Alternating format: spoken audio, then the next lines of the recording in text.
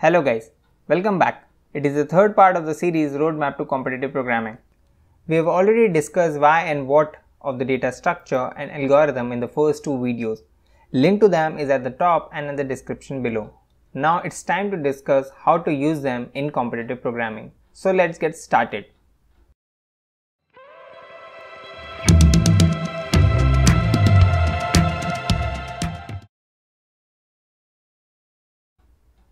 Let's revisit what we have learned so far about competitive programming.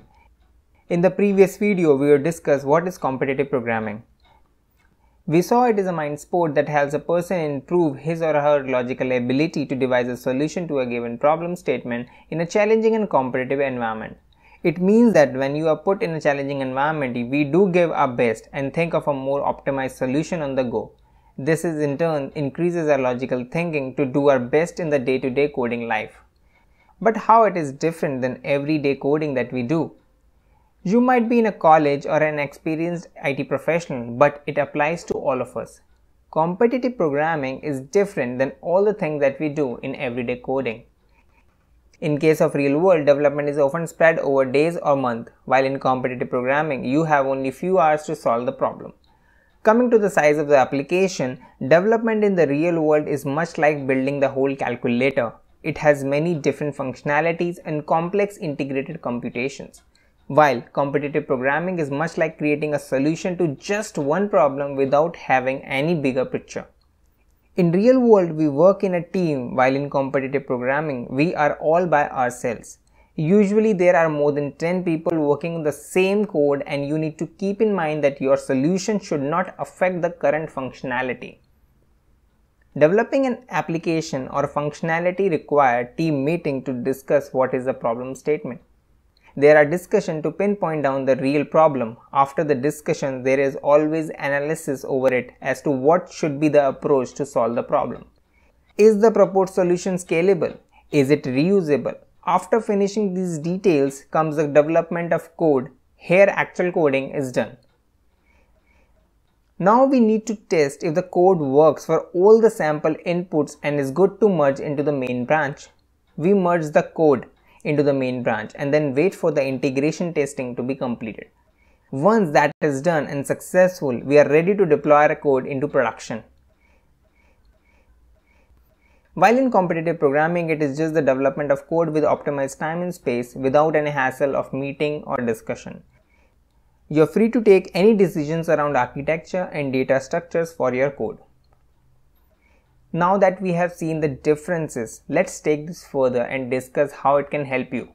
You can either be a software professional in an IT company, or you can be an engineering student getting ready to start coding your way into the IT sector.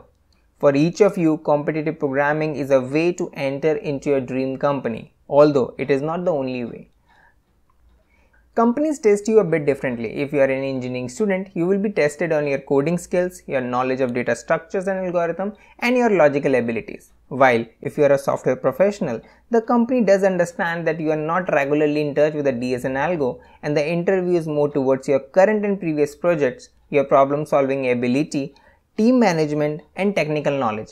They might test you for DS and algo in one round, but not in every round. Seeing the difference in competitive programming and real-world applications can be more easily understood by live examples. Let us discuss some. If I go into any of the coding website and open a question, we see a problem statement and the constraints for the input as well. There is some operation that we need to do. We need to come up with a solution to the problem in optimized time and space. So we write some code. Now this code is a standalone piece and do not adhere to any standard or architecture. Now coming to a real world application. Let's take an example of Audacity. If you haven't heard of it, it is an open source software used in audio editing. The application looks like this and there are a lot of features and functionalities in it. Let's see its repository. You can see there is a particular folder structure and more than 100 people are actively working on the same code base. Code is varied across different languages. A proper documentation and release timelines are followed. So we are not using the same technique and approaches of competitive programming in the real world. Now the question is, if we do not use it while on the job, then why the company is testing it so heavily? The reason is in line with any other field. There are a lot of candidates out there, and in order to filter out the best of the best candidates, the companies test us so rigorously. They test us on data structure and algorithm because it tells them about our thinking capabilities and logical ability. Now, what it has for you. When you do competitive programming, you build your logical thinking and innovate with an out-of-box optimized approach while taking care of the deadline. You have to take into account all the edge cases too and do smart work rather than hard work, so you prevent yourself from reinventing the wheel. We will wind up this video here. Up next is how to start with competitive programming, wherein we will discuss the resources and the topics to get started with.